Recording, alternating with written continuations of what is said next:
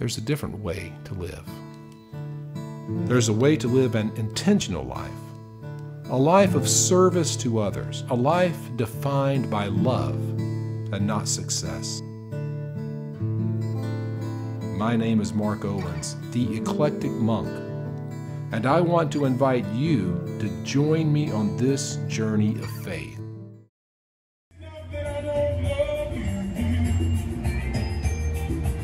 You know how much I do, and it's love that I found so long to take the place of you. A thread that shakes my body, that even I don't understand. So I'm leaving, yes I am.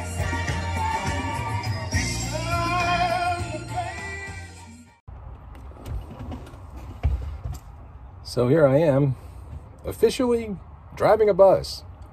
I had a trainer ride with me yesterday afternoon, had a trainer ride with me this morning, and now I'm on my own. So I'm running a elementary school route, then I come through, pick up, and run a high school route. So it's a pretty long afternoon, and I'm excited to see how things go. High school kids are great. Elementary school kids are little kids who've been trapped in a schoolroom all day. They're a little bit rowdy, but I think give me a little time, I can get them under control. Anyway, this is me before the route. I'll come back and let you know how things went. See you in a bit. Well, I made it. I didn't kill anybody. I didn't hit anything. I didn't scream at anyone. I didn't actually ever lose my temper, although I had to use my great big adult man voice. And what I have here is 8 bus discipline referral forms for 8 elementary school kids who just would not pay attention to the new bus driver. The only way you can do this is to get their attention early and then keep it. So I told them, you got one chance, and they all failed. So, see what happens. All I can do really is hand these to the administration, let the administration deal with the kids and the parents, because that's their job. My job is to move them safely from point A to point B. I just got to get them home in one piece and get them to the school in one piece. That's really my job. I just want my bus to be peaceful. The elementary school kids are going to be it's going to be a job. High school kids are great. They just plug in their earbuds and leave everybody alone, and it's fantastic. I love them. I'll try to tell them tomorrow, but they really don't want to hear anything from me. They just want to get home. The bad thing is that because the elementary school kids are eating up so much extra time of me having to go and, break them up and deal with them and talk to them and all this stuff, that I was late to pick up the high school kids. But it's my first time. Hey, I was only a couple minutes late. I wasn't the last bus there today. So I got that going for me. I'm on a streak. Anyway, definitely an interesting experience. Definitely, as I begin to know the stops, and I've about got that down. The route, I think I got it. It's pretty simple, pretty basic. It's not that big. And then I'm beginning to connect faces to places. Then I can start working on names. And once I got the names, then I can start building relationships, hopefully.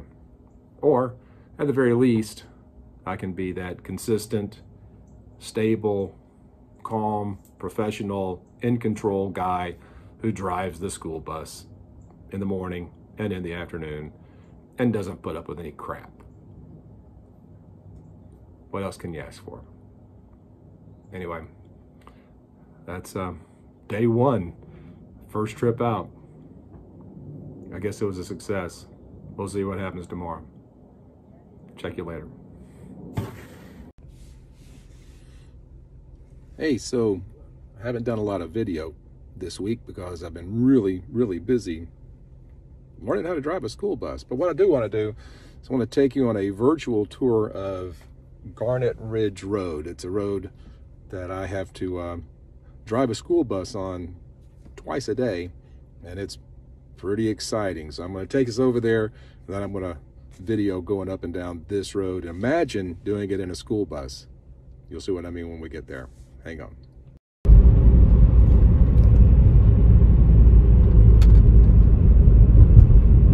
So here we are on our approach to Garnet Ridge Road. Remember, a school bus is long and has a long tail, so just not hitting that fire hydrant is a bit of a challenge, and then not putting it into that ditch. Now, I've got one student who lives on this road, and for a couple of days she didn't even ride. I did all this for no reason. As you can see, we're on a bit of a curve, but that's not really the challenge. The challenge, well, the challenge are these hills. So as you come in,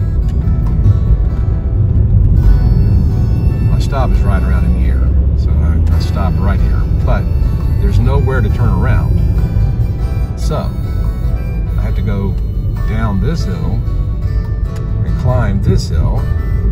And I have to get as much momentum as I can going down that hill to get up this hill, and the bus begins straining about here. If I have enough momentum, it'll drop into lower gear and keep climbing. First time I did it, it actually just stopped, and I had to drop the bus into low gear and just rev it and get it to go. It'll climb up and up and up. Then we got this little bit of a dip, that gives me just enough momentum to pick back up to go back up this hill. But this isn't the fun part. This is actually pretty easy now that I've got the trick to it. You get up here, there's a dog that hates the bus here on the left. He's in a fence. He always barks at me.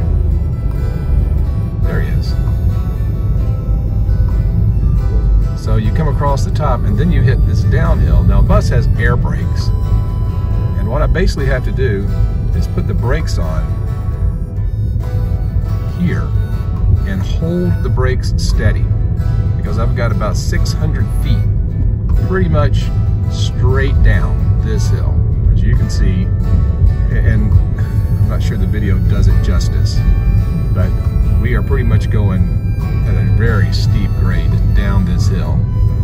And if you don't stop, if you lose brakes, there's nothing there but trees and a little pond and a big creek.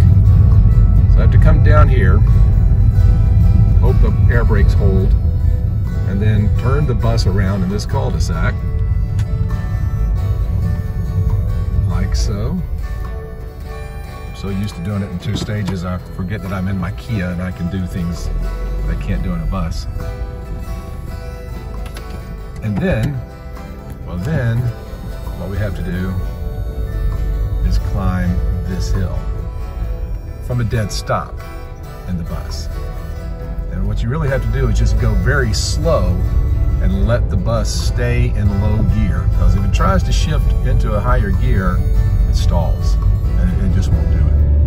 And so you really have to get out and just let it barely pull itself up this hill. Let me show you just a little bit so you can see the grade, right, of this hill. We're still going up. The bus is screaming about right now. It's kicked into turbo. It's doing everything it can do. And then you get to the top of the hill. You breathe a little bit. Try to miss the guinea hens. And then, well, then you have this long grade down on the other side. Remember that steep hill we came up? Well, now you got to go down it. There's the dog that hates me. So we go down here, and it's the same ride with the brakes on. You really have to just put the brakes on and hold them. Because again, this is the grade we're on. It's kind of hard to feel it in the video, but we're coming down really, really, really hard with the curves. got to keep the brakes on, and because I can't get too much speed. The bus is top heavy, so you hit this curve going too fast, and you've just rolled the bus down that hill. I don't want to do that. It's a very steep hill to go down. So, but you have to gain a little momentum when you can to go back up the other side. And then keep it on the road as you come around these curves. And you can feel the bus wobble. You can feel the top of that bus just try a little bit to weave over. It's a little unsettling feeling. But that is my daily challenge on one of the runs that I do. And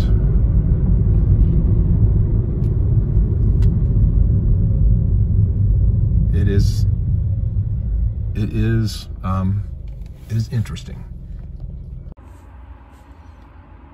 Hey, so it's Thursday. Here's the update. I am officially driving the school bus by myself, elementary and high school. My high school route, great. Those kids, they're just plugged into their earbuds. They just get on the bus and get off the bus, and they're awesome, and I love them. Elementary, a little different. Not too bad in the morning. This morning they were pretty good. This afternoon, and these little kids have been locked up in this classroom all day, and they're ready to go wild, and nobody's really been in control of this particular bus for at least 3 or 4 weeks. So it's a little off the chain, but I think with a little time, a little consistency, and a little discipline, I'll get them set up. So definitely see the ministry in this activity, what I'm doing. It's the people that I'm working for are just relieved to have another able person. I've already proven that, I know how to drive a route. I did drive a FedEx route for, I don't know, over a decade. So this is much easier than that. It's not the driving, it's the people management that's the challenge. But we'll get there. We'll get there. And the kids just need somebody. They need to have the same face at the same time, with the same voice and the same tone. And so that's what I'm doing. And so it's gonna be good. The other stuff, I've got the Dive Deep weekend at Reliant coming up this weekend. And so I've been doing a lot of work trying to get ready for that. Posting the 5 Minutes with Mark daily devotional. Been doing a lot of work getting all that done. So it's been a really busy week. And I went down Saturday and finished that fence. So I got that video up here too, so you can see the finished product. Me and my son-in-law were able to knock that out, and that was great. So it's just been, again, another week of non-stop activity. I'm really kind of looking forward to a week after next when it's spring break in the school system and I got a week off from driving the bus.